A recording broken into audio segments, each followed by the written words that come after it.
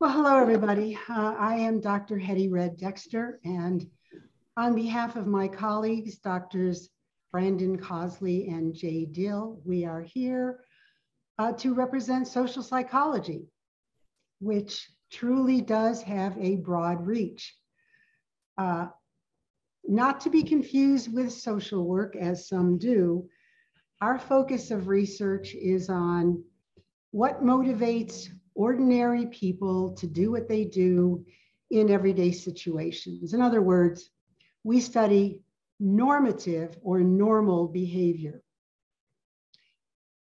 Given that, I started my trajectory, my academic trajectory at the College of William and Mary. You can drop down. Go to the next one. Yes. No, just the first one. Thank you. So I think, like so many others, I had the great good fortune to be working on my research as I was doing my coursework. So I was focused at that time on pretrial, that's not right, on jury verdicts in rape trials, working with my chair, who was Dr. Kelly Shaver. And because I was working on jury verdicts in particular, I had the opportunity to work with defense attorneys to learn how they used voir dire, or jury selection, to identify the jurors who would be most favorable to their case. And this was the beginning of my interest in legal psychology, which is a specialization in the broader discipline of social psychology. From there, I earned my master's degree at William and Mary, and from there, you can drop down to the next one. I went to the University of Wisconsin at Madison, and there I was admitted to be part of the research team by an individual who published the seminal research in the unreliability of eyewitness identification. So again, like so many of us who are admitted to be part of a research team, my early research was to work with my chair on his research, and gave me the great good fortune to publish a good deal of research on the unreliability of eyewitness identification. There again, I was able to work with attorneys I worked with defense attorneys in particular, where they invited me to participate in jury trials, jury trials as an expert witness testifying on the unreliability of eyewitness identification, where the state's case depended on the reliability of eyewitness identification. I mean, most people probably don't realize that eyewitness identification is much less reliable than polygraph, for example, but eyewitness identification is what so many jurors expect to hear at trial. So my doctoral work now clearly focused on psychology and law. And like my chair, who had a joint degree in law, JD, and a PhD in social psychology, I considered the possibility of pursuing a law degree once I had earned my PhD. But before I finished my PhD, I went to Florida International University in Miami to collect my data and to complete my dissertation. There, however, still within legal psychology, my focus was on the impact of pretrial publicity on jury verdicts. And there, once again, no. Oh, I'm sorry, yes, you're right. That's right. I was working with attorneys, learning how they used voir dire, jury selection, in this case to identify jurors most favorable to their case, be they defense attorneys or prosecutors. To that end, I ran focus groups to identify the jurors most favorable to their case. And in the process, and I'm sure that many of you have realized this, even just watching television crime shows, that the success, the attorney's success is contingent on their skills at persuasion. So I took that information with me to where I was considering next, and I was deciding whether or not I wanted to actually pursue a degree in law, but at that time, having just earned my PhD in social psychology with a specialization in legal psychology, I was offered a position, a tenured position in the psychology department at the University of Portsmouth in England. And at this time, given that there were budget crunches in higher ed all across the country, I jumped at the opportunity to go overseas. And this was a very interesting experience because here, my program of research morphed yet again. And now I was looking at what was a particular interest to social psychologists at the time, which was the impact of violent media on, in this case, attitudes toward women, particularly the idea that the consumption of violent media tends to desensitize violent media consumers such that they are less sympathetic to victims of violence. As I was about to launch my program of research, I was informed by the government, by the UK government, that my research would not be permitted on grounds that in the UK at that time, ordinary citizens did not have access to violent media. Their media consumption was of pretty anodyne options, but that all changed, fortunate for me, right when I was there, because now the UK had the import of the All-American action film, which we know is extremely violent. So I worked with the UK Human Research Protection Board, which is equivalent to a university IRB here in the States. And they were working with me, were able to expand and refine their policies such that the ethical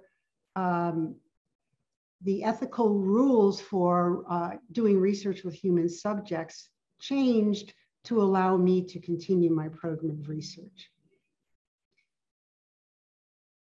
While I was still in the UK, and we can go on to the next one, I was again invited to join the sociology department at the University of Northern Colorado on grounds that, and this is something that maybe that a lot of individuals aren't aware of, but social psychology is an area of research that is studied both by sociology and psychology, but from very, very different perspectives.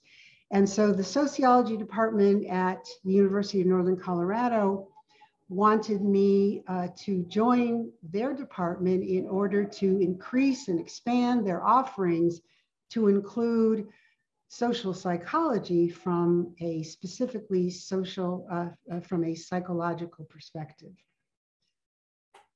That was a learning experience for me.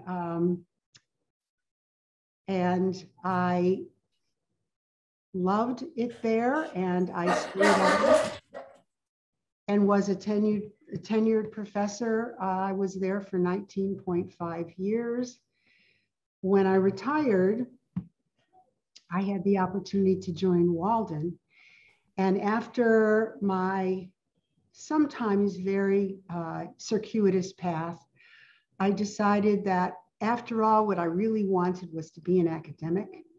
And I really wanted to work with students. In particular, I wanted to work with students doing their research. This is the opportunity that Walden afforded me. And 12 years ago, I joined with Walden. and I have been here since and intend to remain. So the options that I had along the way were numerous, and I considered each one of them. And I should add too, that many of my colleagues who earned degrees in social psychology, who earned PhDs in social psychology, even as they are academics in a university situation, spend a lot of time consulting, because our expert testimony in areas where we are expert is of tremendous value to the criminal justice system. In particular, we work primarily for defense attorneys. And it's, I might add, extremely lucrative. So something to consider for individuals who are finding social psychology fascinating as it is and wish to pursue that particular degree. One does not need to stick with academics, although one can be an academic and do this kind of consulting simultaneously. So thank you very much. And now I turn it over to Dr. J. Dill. Thank you, Dr. Dexter. And as you can see, the broad scope is an appropriate phrase to use in social psychology, because the road winds in ways you never know. And in my two winding ways, I've got one sort of professional way, and then one that's truly far afield. You never know how far afield it's going to be when you apply the preparation and the training that you've got in such an applicable field as social psychology to any of your diverse life interests. And so my two, as you see with the bullet points here, is through some experience in motivational theory, where we used psychophysiological indices of motivational arousal, like blood pressure, galvanic skin response, heart rate. And then later moving on to neurological indices of certain other social psych broadly defined kinds of research areas. I was able to, an idea just hit as studying the neural correlates of meditation, and then finding a modulation technique that you can up and down the frequency of activity along neurons, of activation patterns, called transcranial magnetic stimulation. And so these two ideas came together, and I thought, well, if we know sort of what's going on in the brain when you meditate, what's heightened in its arousal, what's deafferented in its arousal, and then maybe you could use this technique of transcranial magnetic stimulation to modulate selective brain areas, and then just pitch that idea to the Medical University of South Carolina, who's one of the top, along with Harvard, one of the top TMS research teams. And so I'll have a slide for that in just a second. And the other one was just applying a familiarity with psychological phenomena, cultural issues, environmental effects, along with some personality stuff. I was a fan of a television show and Star Trek, and it just happened that, well, maybe we could implement some of these psychological dynamics into some character development and pitch an idea to Paramount and see what happens. And so did that as well. So if we could have the next slide, please. The first and more at home sort of, but still kind of out there, opportunity that was made available to me through my training was to do this, affiliate with the lab. Here you see Mark George, the leader of the lab, giving someone TMS. And so he's there in this person's left frontal lobe. Looks like he might be applying it for depression relief. So in the dorsolateral prefrontal cortex in the left hemisphere, you can enhance activity by setting the parameters of the device, where it pulses your brain with magnetic activity to up the activity. And when you do that to the left prefrontal cortex, it acts as an antidepressant. And it was this lab that helped the FDA approve.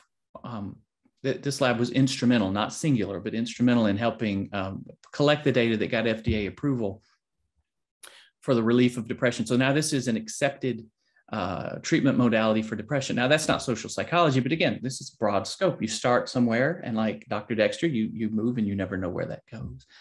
And we wanted to see if it could be used as an adjunct to meditative practice. And we have found that it has not yet been able to do that, but we're still tentatively working on that potentially to see if we can find something in that. And the interests have also moved a bit of an fMRI feedback to try to enhance meditative practice as well. So here's one example, some preparations in research training, which is key to social psychology.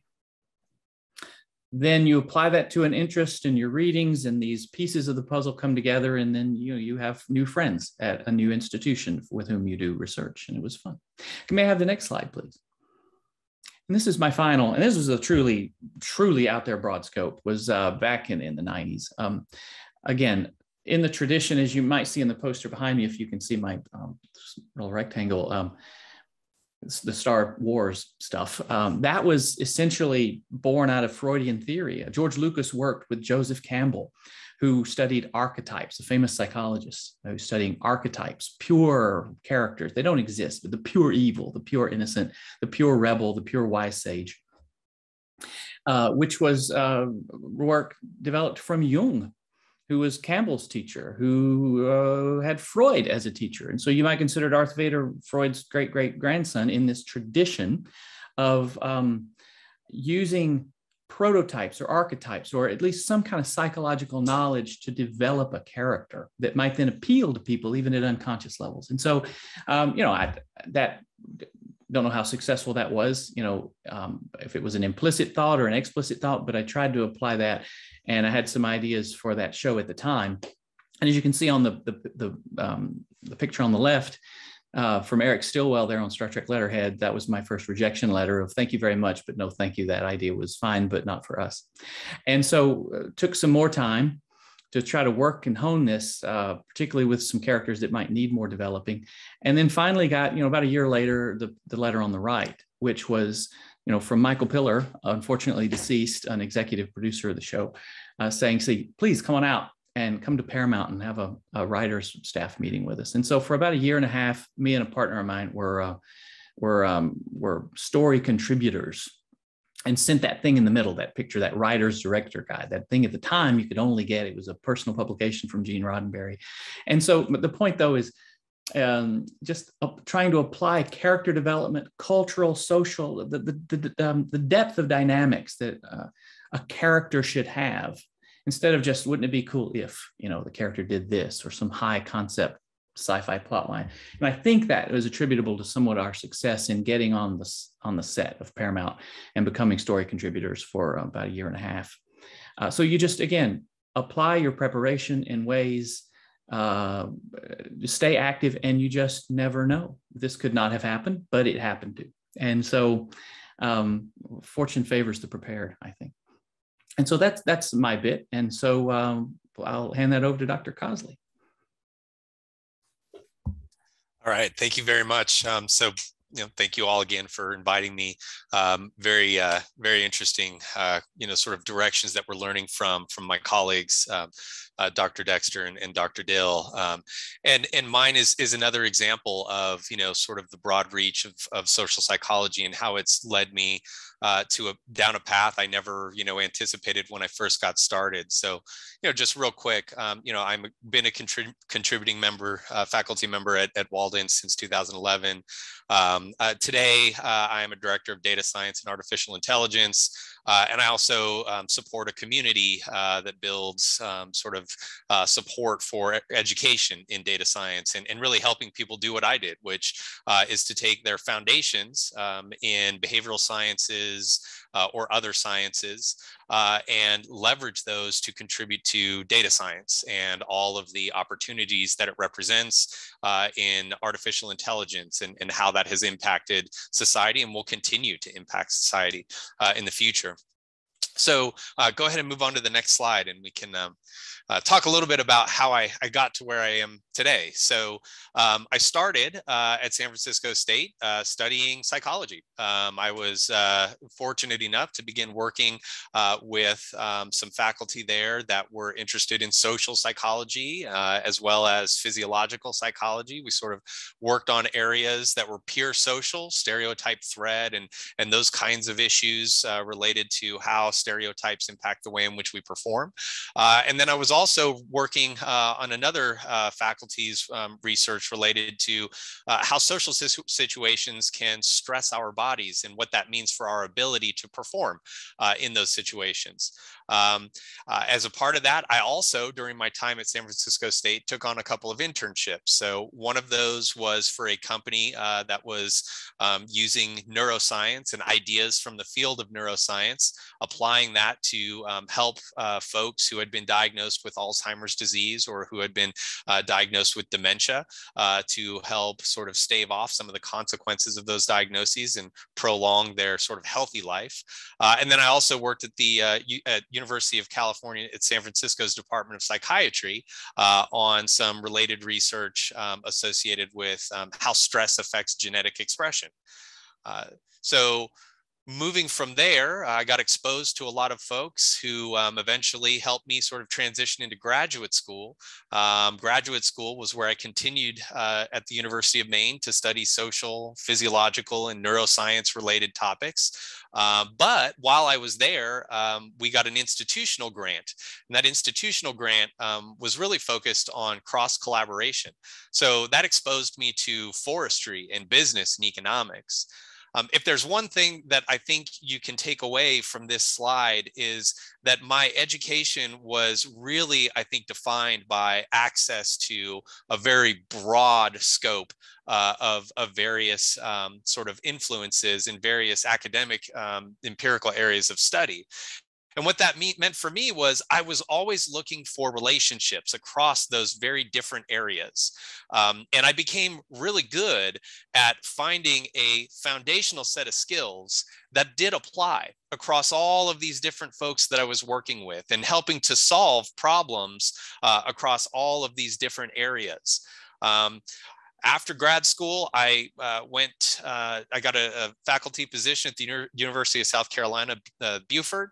And while I was on faculty there, I continued that sort of interest in the broad applications of the things that I had learned in my academic background to real life problems. And so I started consulting with some local non-government organizations, some chambers of commerce, for example, and we started to build data solutions to help inform their strategic initiatives, their marketing efforts, all those sorts of things. Next slide, please.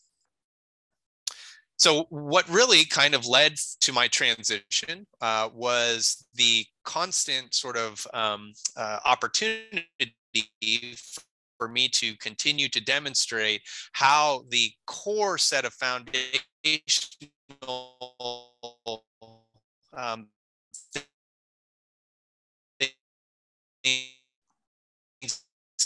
I think we're having just a small technical difficulty. If you all would just give us one moment for that system to catch up. Apply across lots of, turned my consulting into a bit.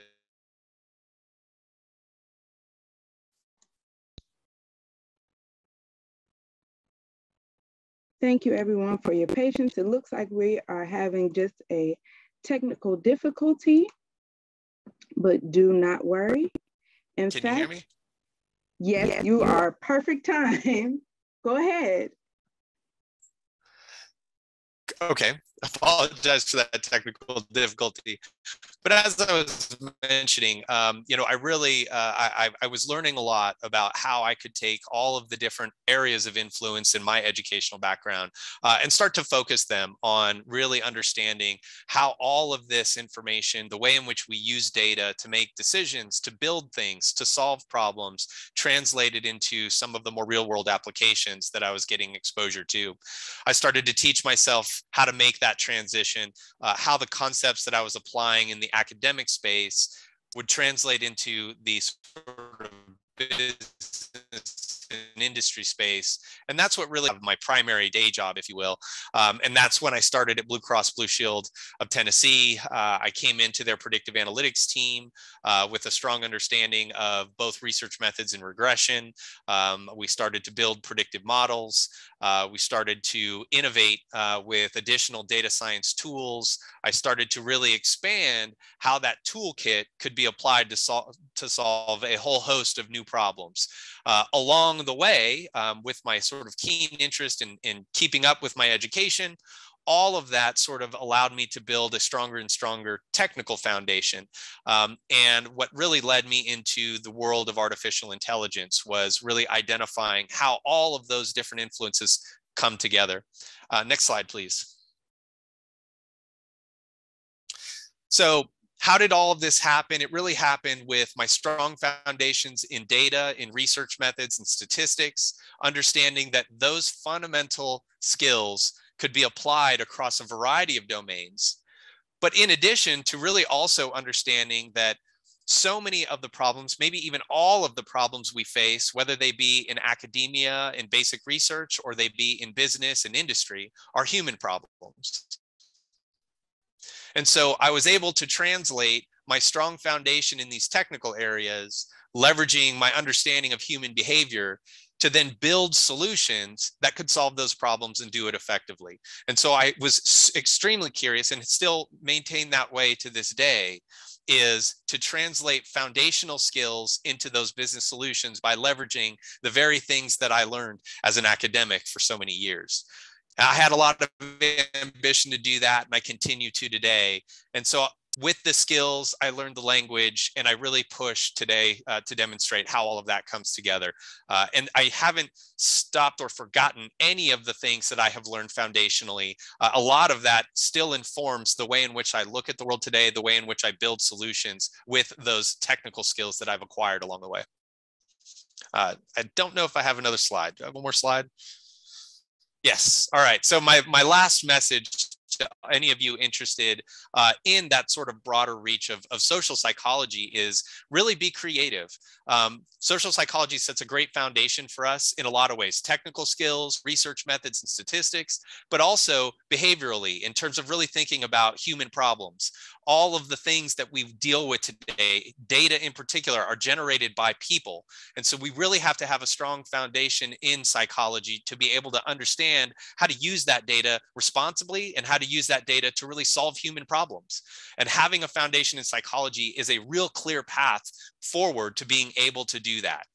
The way that I see it is that there are a few problems, but there are millions of possibilities for solving those problems. So we need creative people to be able to leverage their backgrounds, particularly in behavioral sciences, to be able to find creative ways to solve those problems. And this is one way in which I have chosen to do it in my career. So I thank you very much for your time. And I thank you very much for the opportunity to share my story. Dr. Dill, great story about Star Trek. I love that. Awesome. Thank you. It looks like we have time for one quick question. And that question is, we can see through your presentations that there's potentially ample application for someone with social psychology training. What foundational skills do you feel social psychology training afforded you in applying the degree? And this is for all of you. Well, I might say research methodology, statistical analysis, answering questions in these structural ways, key, but also theory that applies broadly to the explanatory models of human behavior, thoughts, and feelings. And I would say what social psychology does to really just piggyback off of what Dr. Dill is saying is to bring those two things together, to bring that technical aspect, to be able to use data and statistics to answer questions that are derived from our understanding or our supposed understanding of human behavior through theory and the research that has supported those theories. Social psychology drives us to bring those together, and that is fundamental to the way in which I have been able to, sort of succeed and apply in a lot of different areas. Nothing more to add. Awesome. What an amazing presentation. Thank you, all three of you, for your wonderful insight. Absolutely wonderful. And again, we want to thank all of the attendees for joining us. We hope you take advantage of the opportunities to attend other academic events hosted by Walden. Please also watch your email for instructions on how to access the session recordings, and be sure to complete the event survey. We look forward to hearing your feedback. Now you can return to the session catalog to join the next session. We have also included a direct link to that session catalog in the chat for everyone to access quickly. Thank you so much to our presenters, and thank you attendees. See you in the next session.